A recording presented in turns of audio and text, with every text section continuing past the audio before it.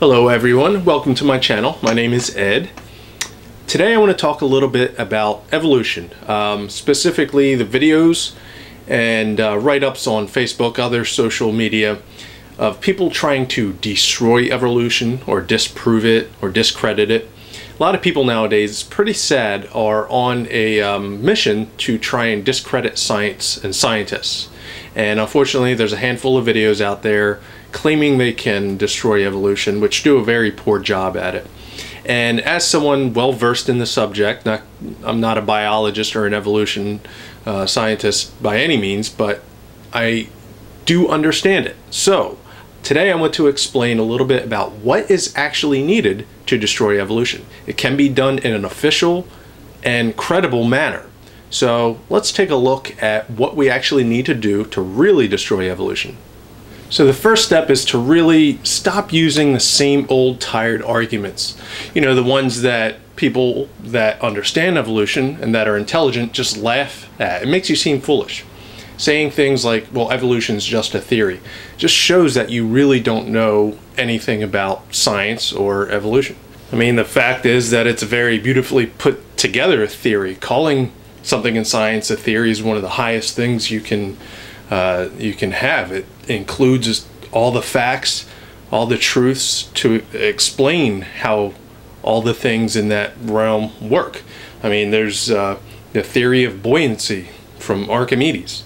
If it wasn't a theory, it wouldn't explain, engineers and scientists wouldn't be able to use it to explain how to make submarines work properly, things like that. So it's a theory, and that's a great thing. And stop saying things like, well, if evolution were true, why are there still monkeys? That evolution explains exactly why there are monkeys and humans and apes. Evolution means change. It's a theory that explains speciation, that the splitting of the species to make all the various forms. That's exactly what the theory of evolution does. It explains all of that. You know, and that there are cousins. We came from a similar ancestor. Asking that question is asking, well, if we're related, why do I still have cousins? It just doesn't make sense, and it shows your ignorance once again.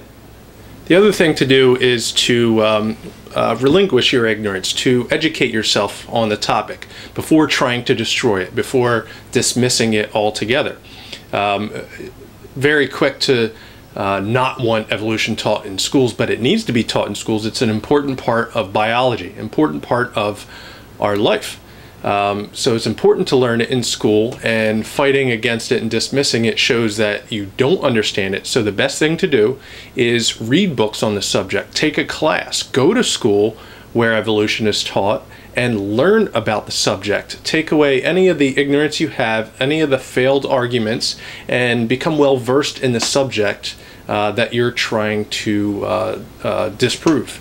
And once you start learning about evolution, you can also learn more about the scientific method, about all the processes it takes to form a hypothesis, to form a theory, scientific theory, learn about evidence and critical thinking, and learn about the other subjects that surround evolution, like anthropology, geology, paleontology, genetics, all of these things, because they'll give credence to and make you more well versed in the subject of evolution to be able to form a proper argument against or for it. Another thing to do, which will probably come naturally if you learn about science and about evolution, is to stop dismissing and trying to discredit scientists and engineers.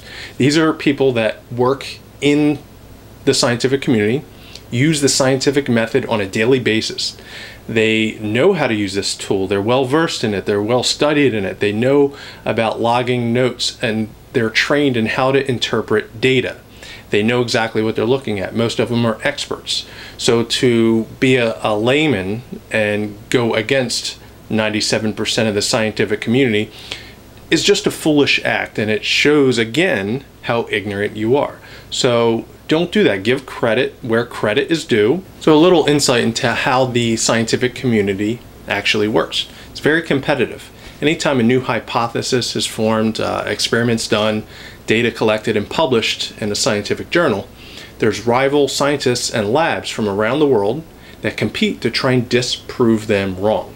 Very competitive field, but they're rewarded for that. Trying to disprove someone wrong just helps excel knowledge further, advances what we know about the universe. So it's all for the seeking the truth and facts about how things work. So there are rewards for proving people wrong and for coming up with new substantiated evidence. Nobel Prize has a cash prize, grants and funding for your lab and for your research. So if you want to disprove something wrong, join the scientific community and get out there and get your cash prize. Now, when approaching, next step is going to be gathering the evidence. But before you do that, approach it with an open mind. If you go in gathering evidence with a presupposition, you don't want to try and make that evidence and the explanation for that evidence fit what you previously thought. Have an open mind and let your mind and your opinions follow the evidence. What the evidence shows is the truth. So let your mind follow the truth, whatever that may be. That's exactly what every scientist does. So once you become educated with the science and you're now joining as a member of the scientific community, you can get out and start gathering the evidence. One of the first places to start would be the fossil records. There's hundreds of thousands of pieces of evidence that support evolution from the fossil record. So get out there and trying to show that it goes the other way. Most fossils are found within the strata in a certain layer that is dated to a certain time period. So we don't find a modern house cat in a long ago time period with dinosaurs because animals hadn't evolved to the modern house cat yet. So in that time period we should not show a modern house cat, just like modern dinosaurs don't exist today, so you won't see them in modern rock layers. So if you go out, find the evidence that shows the fossil of an animal of today with an animal long ago extinct in the same rock layer, showing that doesn't totally disprove, but paves the way to destroying evolution, showing that modern animals did live long ago with animals that were supposedly before its time. So get out there, become a paleontologist or work with them and have that evidence substantiated, backed up by other evidence to support it, other fossil records, not just one, and make sure other scientists and other labs can also find the same type of fossil record that you're finding and that they back up your data. Another thing to do would be to become a geneticist and start doing research into DNA, RNA, and the genetic code and relation of different species and different animals. We have mountains and mountains of evidence that show the relationship and correlation to time and generations ago of when we were related to other animals and plants even. So we go back a little bit and we could find that I'm related to my cousins. We go back further, we can find I'm related to other Caucasian European descendant type people. Go back further, we can find that I'm related to African and Asian humans. Go back further, we can find I'm related to other apes, the other great apes, chimpanzees, orangutans, things like that. Go back further, and it keeps going. We're related to other animals, more prehistoric type animals. If you go further back, extinct animals, go further back. We're related to other branches, reptiles, fish, and then go even further back and we can find we're related to plants. So become a geneticist and go out and look into the DNA sequence, look into our genetic code and find where that does not happen. Find no correlation, no relation between us and other living things. Find that the generation, the timeline of those events are out of place. Once you have that data, you can present it in a paper to the scientific community. Other labs will do the same kind of test you did to find that data, and they'll be able to either back it up or disprove you. Another thing to do would be to come up with an optional explanation, one that is valid with observations and evidence. You need to have a high standard of evidence. Simply going by what some guy on Sunday told you, reading out of an ancient book that may or may not even be legit, isn't really evidence. That's a claim. It's not evidence.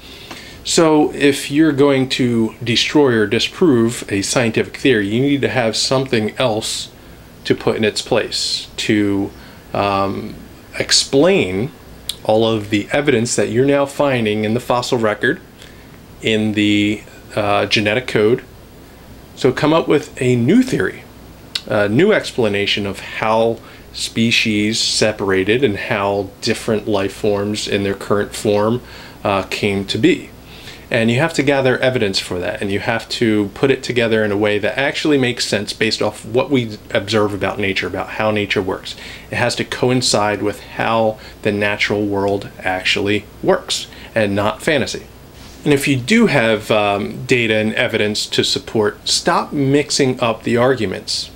Trying to destroy evolution by arguing against the Big Bang or cosmology or abiogenesis, how organic material first came to be, or about the philosophical nature of life. Those are all distractions coming into the argument. They have nothing to do with the actual topic of evolution. So stop throwing that into the mix, gather your evidence, support it, get your Nobel Prize and your $1 million cash prize and the funding for any kind of research you want to do. If you do that, you will change the world. You will be a name to remember in history if you can do that.